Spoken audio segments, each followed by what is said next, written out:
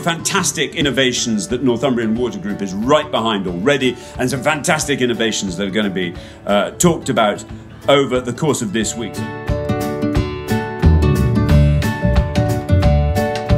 This sprint is called Vision of the Future, and it's all about how do we make life better for people with vision impairments.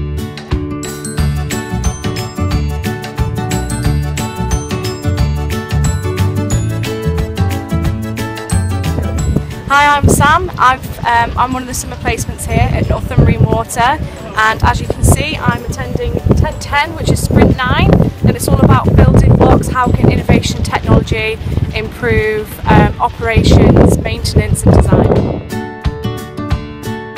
It's been great that I've managed to get my own input into what's been happening, and like no idea is a bad idea. It's kind of being able to come up with an idea and it's knowing that we can actually use that in the industry now because the technology is available.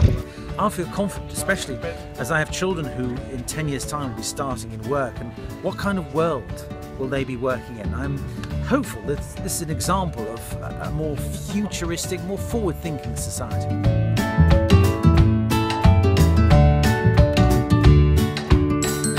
And in this sprint we are exploring the opportunities for green growth in terms of product development or service development, how we can grow the green economy whilst also growing the environment.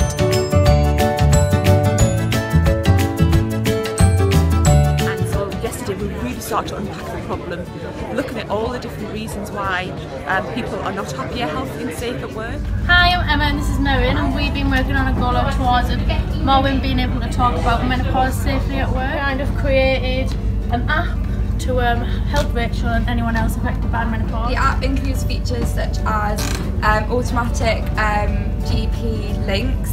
It tracks your health data, your symptoms, so like a period tracker, and also support from your organisation.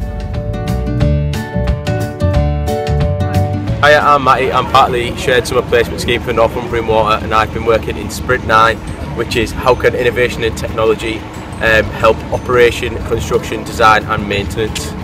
When we've been researching it back at the office in Seaham, we've really thought small scale, but when we've came here it's gone to a bigger scale. Innovation means to me is to be creative, so it's to break the barriers of thinking. So instead of thinking inside the box, you just need to think outside the box. Sometimes the smallest inventions and the simplest inventions are the best ones.